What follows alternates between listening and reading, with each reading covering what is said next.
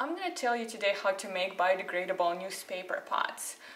They are economical, they are good for the environment because they are biodegradable, and your plants will love you for it because it's very easy to transplant. You don't need to remove it, you just put it in the ground as it is.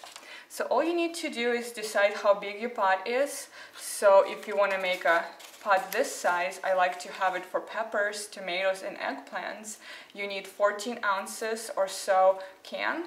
You also can make a smaller pot like this for something I like to grow my basil in it, or parsley, or something that doesn't need to be grown for prolonged periods of time indoors. So I would use a smaller can. So let's start. We have our can, we have our newspaper. So let's turn the bad news into good news. So here we have it. What you need to keep in mind for the size is that you don't want to have too many layers around your can, because so you just want maybe a couple. I have 3 in here, that's perfectly fine. And also what you need to do for deciding the size of newspaper to use is that you need to keep in mind that you need to have your, how tall your pot is going to be, and also you need to leave a couple inches, 1.5 inches for your bottom. So that's what you need to decide. It happens to be that this is just the perfect size. If I tear this paper in half, you can also use scissors to cut it.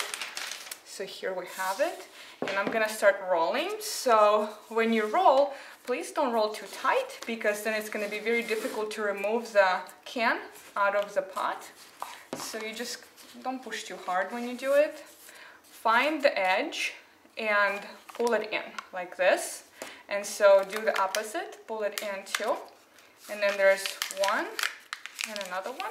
So now we have a nice bottom. I mean, it's not perfect, but it's going to hold up.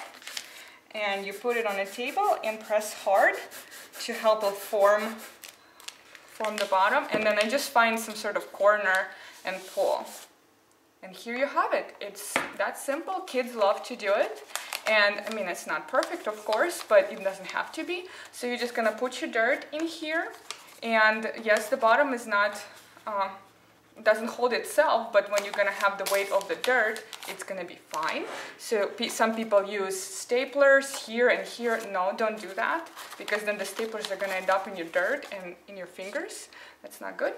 One other thing you need to pay attention to is that you can't just put it on your table, because the water is gonna come out, of course. So you need to find something, an old plate, or this is from store. Something to put your pots on so that it catches the water that's coming out. And that's all you need to do. Free, biodegradable, plants love it, I love it, and I hope you're going to enjoy it as well.